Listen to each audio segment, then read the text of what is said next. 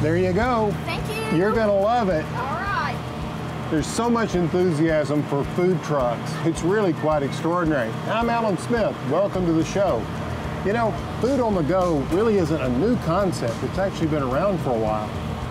You see, mobile kitchens in some form or another have existed for centuries. However, the modern food truck is thought to be a direct descendant of the original field kitchen of covered wagons that traveled the plains in the 1800s, affectionately called chuck wagons. These often travel as part of wagon trains, cattle herding trails, and other places where supplies might be scarce. So why don't we kick things off by actually going into a food truck and seeing what it takes to make it work. There's a lot more to it than you might think. And we're going to do this courtesy of my friends here at the Wunderbus.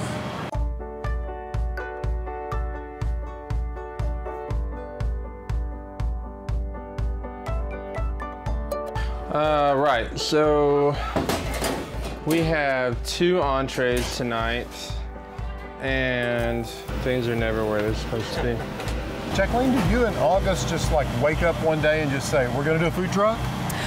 No. My sister had a little girl and I had a little girl, and we were trying to find something that would allow us flexibility to work the hours that we wanted to work. And Jacqueline, my sister and co-partner, was well into food, and I knew a little bit about mechanics and how to put things together, so we started the food truck. And we decided it should be German.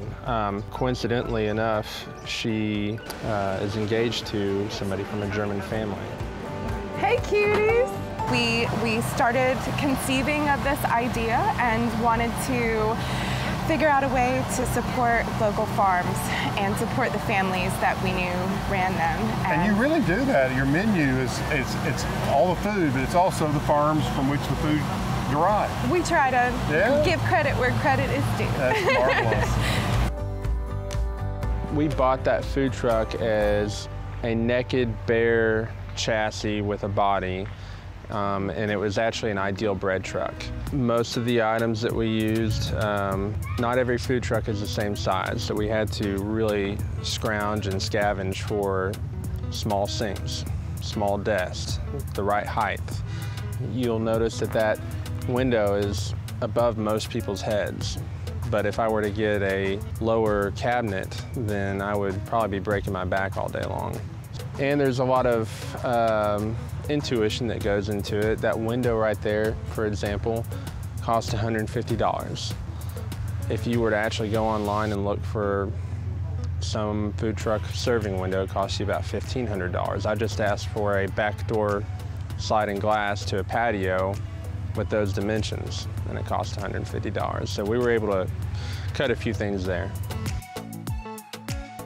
The mobility of the food truck is absolutely a plus. I think even when we get a brick and mortar restaurant, which is our goal, we want to show people that you can buy food locally and serve it on a large scale, a high volume. And I think that even after we had that restaurant, we'll probably have the food truck to go to certain events and cater and things like that. There's just too much love and work into it to sell it and get rid of it, but who knows?